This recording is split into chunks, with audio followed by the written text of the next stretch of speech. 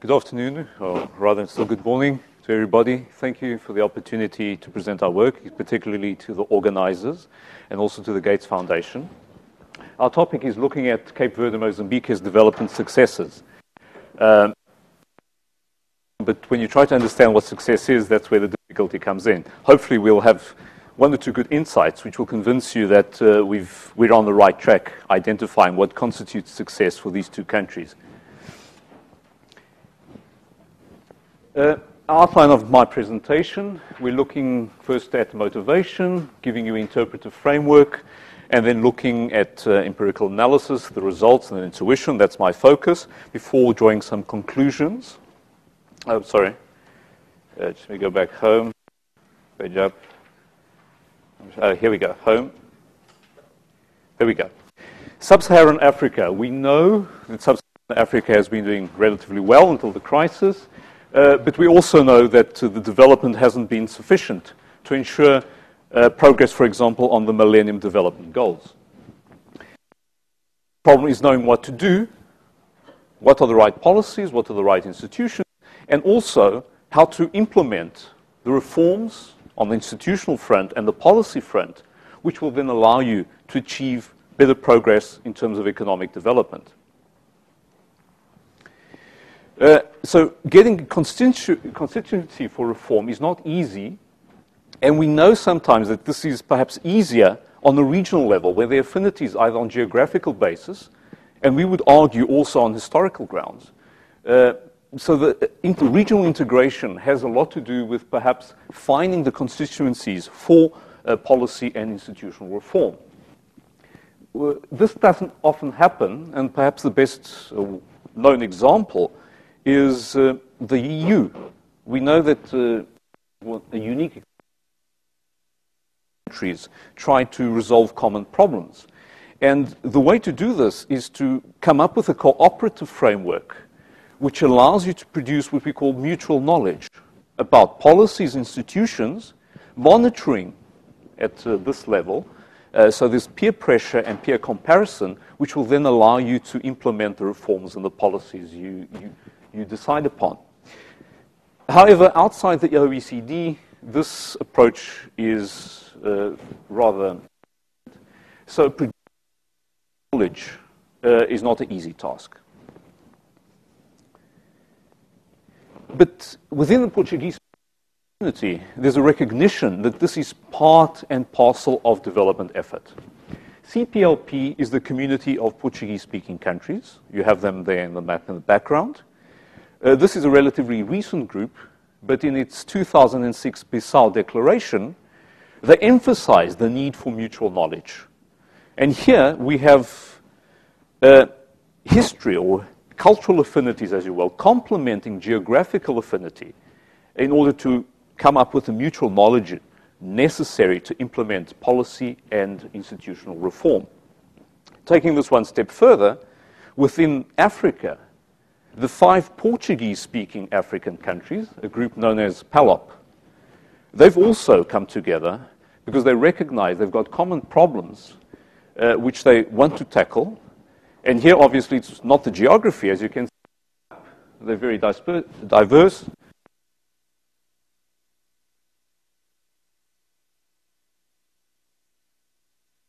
So in this sense, there is a recognition that they have something in common which allows them to work together to also promote development.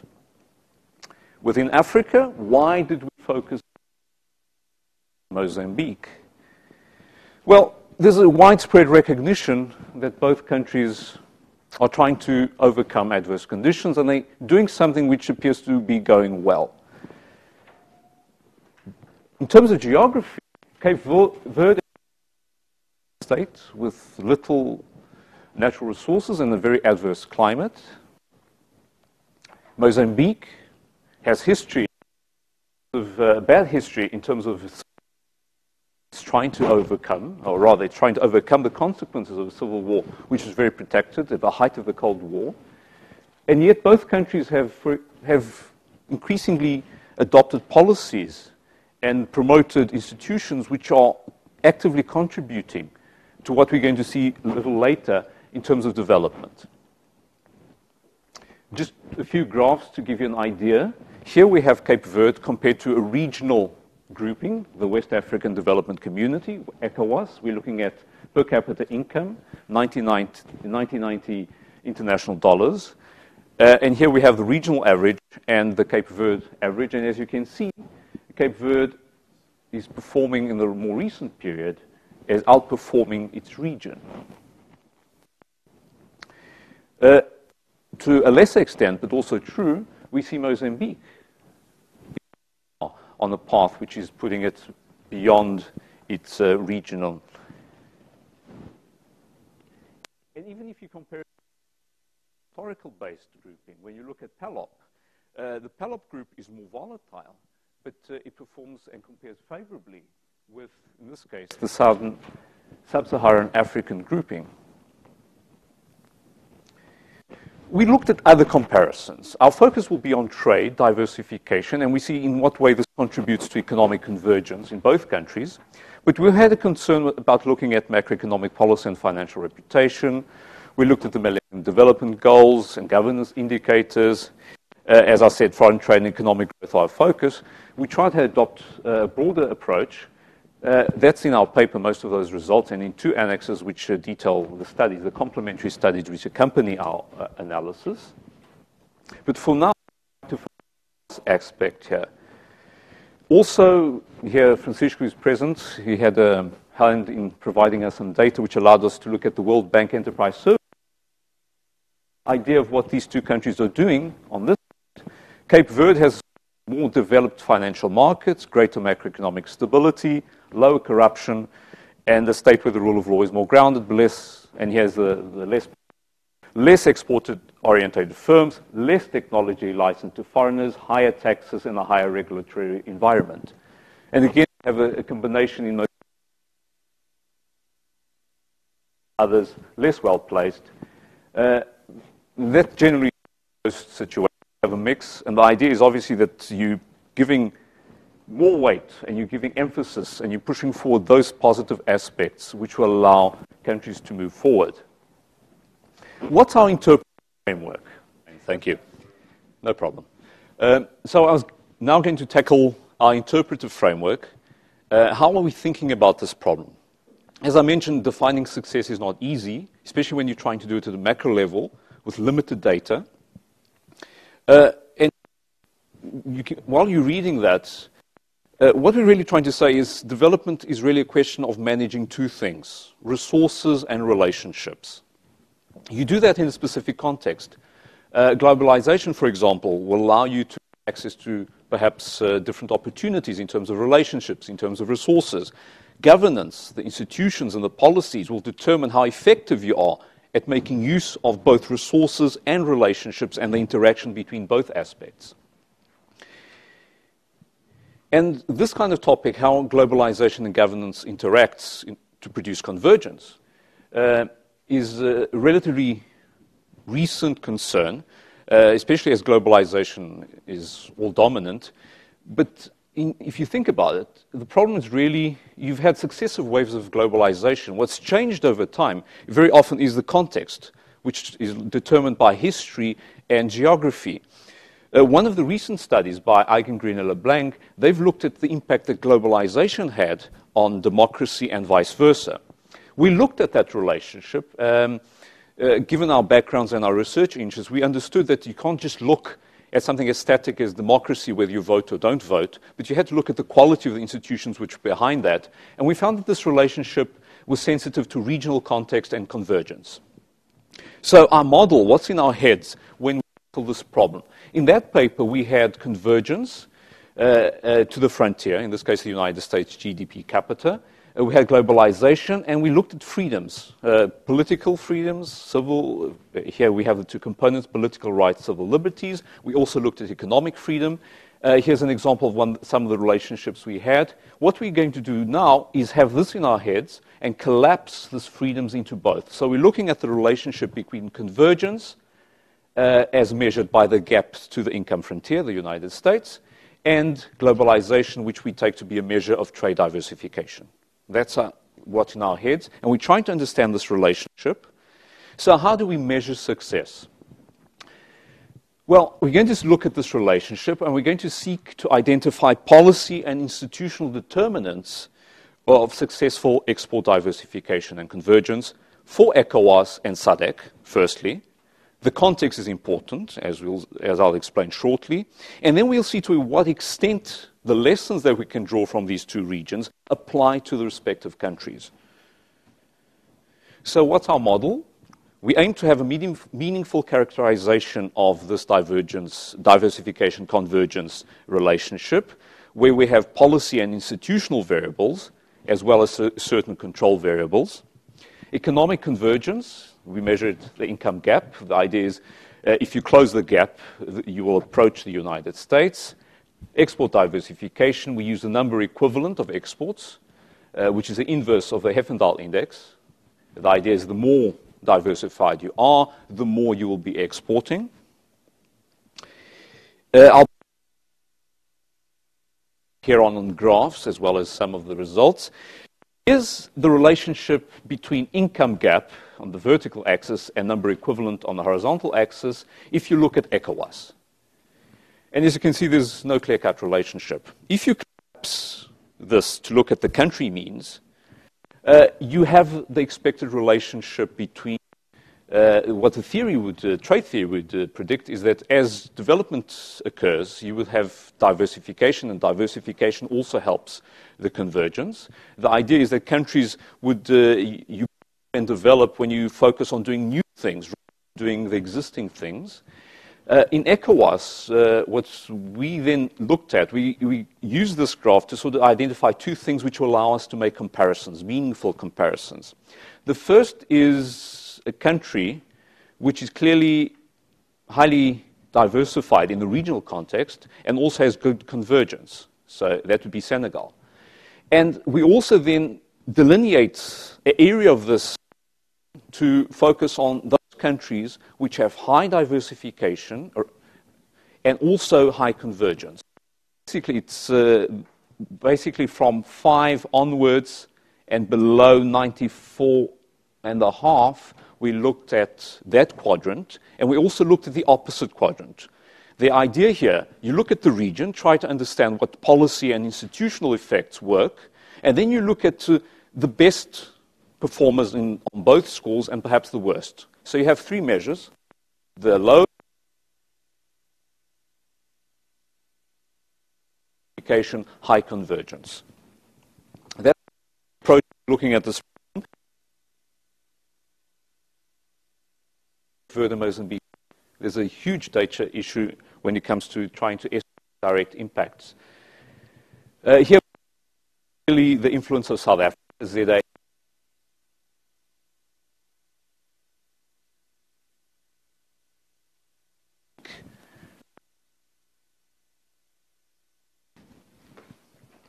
We also looked at other variables. I would love to have time to spend here, but government deficits are going to be important. And here, freedoms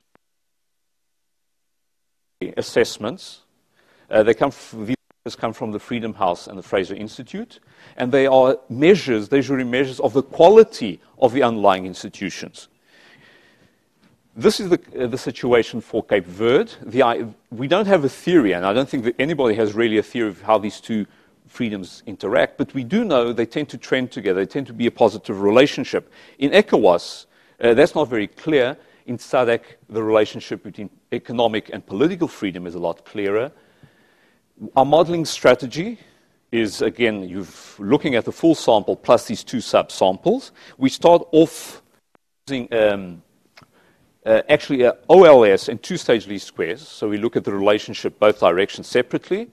We try, obviously, to control those typical problems, your unobserved heterogeneity, simultaneity, and we settle on the 3-stage least squares because that allows us to look at the relationship at the same time both ways.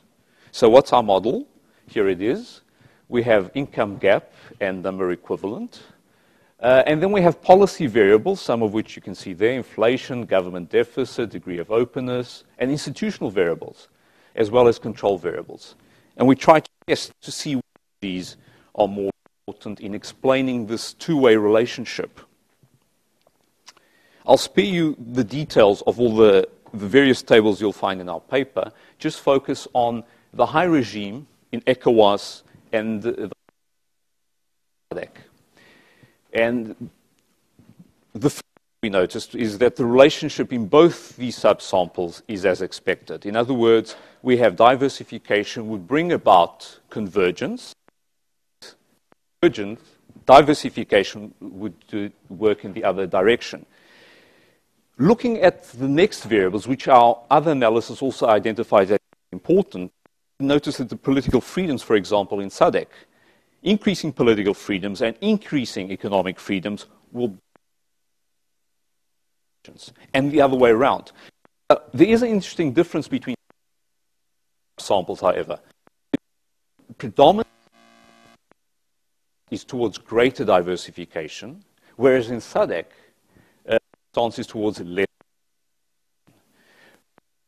In cases, you have freedoms, especially economic.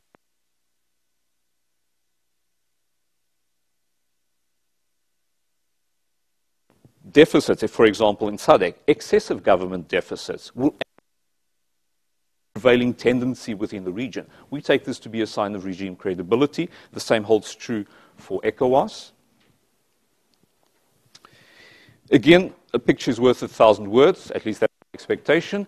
When we look at some of those explanatory variables, and we look at the full sample, high and low, here, for example, we're looking at convergence, government deficit, and where do you see greatest convergence? Precisely when you bring down, you have a government deficit which is clearly below 10%, and that's in the high regime. Looking at the low regime, you don't see any relationship. If you now look at inflation, again, controlling inflation seems to be very important in the high regime to ensure convergence.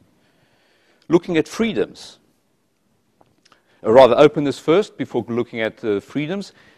There's no clear-cut relationship for the first low sample, low convergence. For the full sample, the relationship is also not very clear, but when you look at ECOWAS in terms of openness, it seems to be that openness is associated with a degree of openness lying between 45 to 75. We have similar results for SADC. Now looking at the freedoms, this is our most striking result in terms of not only the fact that we had the two-stage least squares, as I'll refer to shortly, as being very important, but graphically, there's a clear difference between being in the low regime and the high regime when it comes to the combination of political and economic freedom. The same holds true for SADC. Those two-stage least squares results I referred to. Here we looked at between effects and fixed effects. In a certain way, we're looking at geography and also country-specific, historical, maybe, aspects. And economic freedom in SADC is very important. And when you're trying to look at and explain income convergence, you see that it's a combination of economic freedom and political freedom, which is very important. And the results are very strong. If you look at the tables, you'll see that the estimated coefficients are very strong. Overall, when you look at fixed effects, economic freedom is very important. So this reinforces some of the insights I really had in terms of the importance of the combination of policy and accompanying institutional arrangements.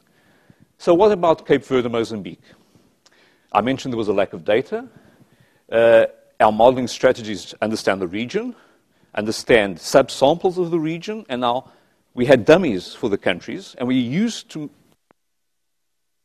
within the average, regional average, but you also compare with the best performers, which we identify. In the case of SADC, it would be Mauritius, and in the case of ECOWAS, as we saw, it was Senegal. And we see that the contribution of Cape Verde is very similar to that of Senegal. Diversification, both countries are diversifying, and the contribution, this is in the full sample, so we have the dummies which give an assessment of how these two countries are contributing to the region. Very similar between Cape Verde and Senegal. Mauritius, we're not able to find a value for diversification, but looking at the contribution to income convergence, we see that they're, again, very close. some graphs which illustrate this. Here we have Cape Verde compared to the ECOWAS average, income gap to frontier, whereas the region is diverging, Cape Verde is converging.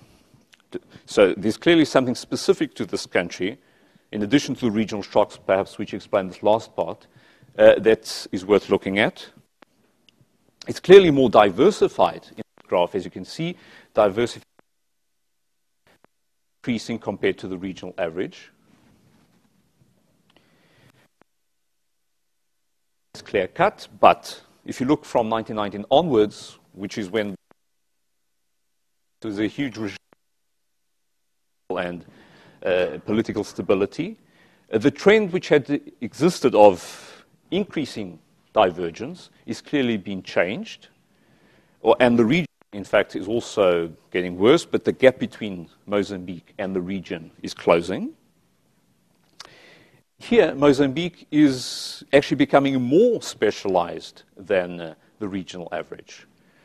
So for these two countries, what you see is that they have a contribution to the region which are broadly similar to those countries you would consider to be the best performers within their chosen policy options. We sustain that this is due to the combination of policy and institutions which they've adopted. We've measured this in a simple macro way, but hopefully this is a very first good insight as to what would constitute success and the kinds of things you would have to look into more deeply to assess these two situations. So what are our conclusions? Clearly, ECOWAS is becoming more diversified, while SADC is becoming less diversified. And both Mozambique and Cape Verde are following the regional trend. So here the regional comparison is important. Looking at the high regime, and here's some very good results which I think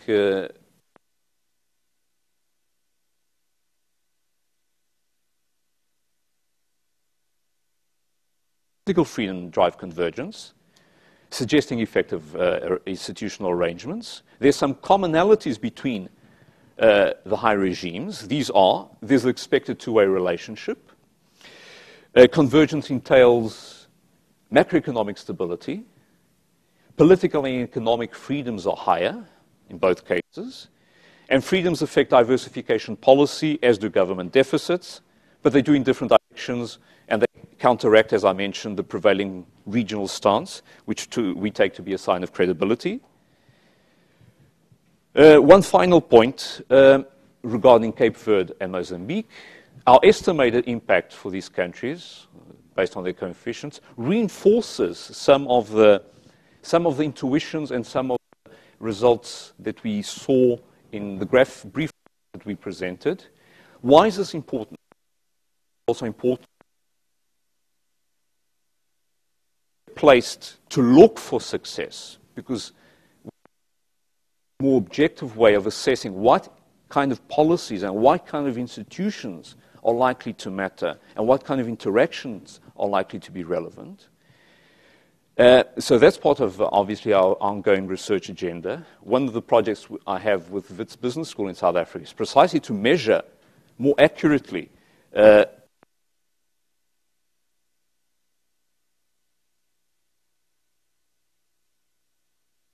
event-based spreadsheet, which is then going to be assessed by international panel, interdisciplinary panel, looking at economic aspects, constitutional aspects, and the idea is to be able to come up with indicators of governance, civil liberties, that will allow us then to have not only variables which have more variability for context-based how these challenges. We also believe that this is a contribution, and this is my final comment, to greater mutual knowledge, not only on a regional basis, but as I mentioned, there is a strong argument, we believe, for also historical, cultural linkages and producing mutual knowledge within a cooperative framework, which tells us how to go about doing things better, which is really managing resources and people so that you actually get the outcome in terms of development which all countries actively seek. Thank you very much for your attention.